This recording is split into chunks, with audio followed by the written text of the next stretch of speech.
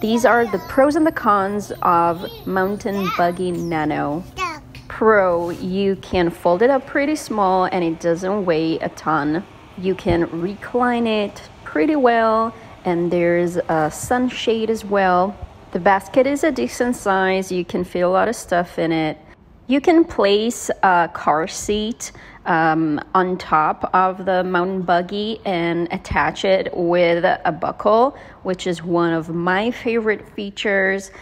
We used it with a Costco Serena, and it was perfect for urban city life with a toddler. We don't have a car, so we just had taken the car seat with us so that we can come back with an Uber back home.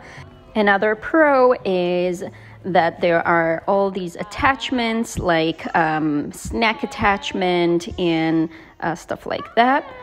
It's a great travel stroller. You see, my daughter has seen the world with it, and since she was pretty small, I think 6 months.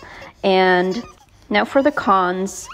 It has wheels that aren't that large, so it's probably not the most convenient or comfortable stroller that you can have.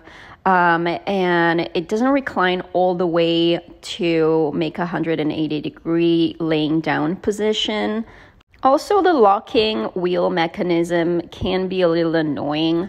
But that's about it. I really loved our mountain buggy, and we used it for a few years with much success. So give it a try, and I definitely recommend it.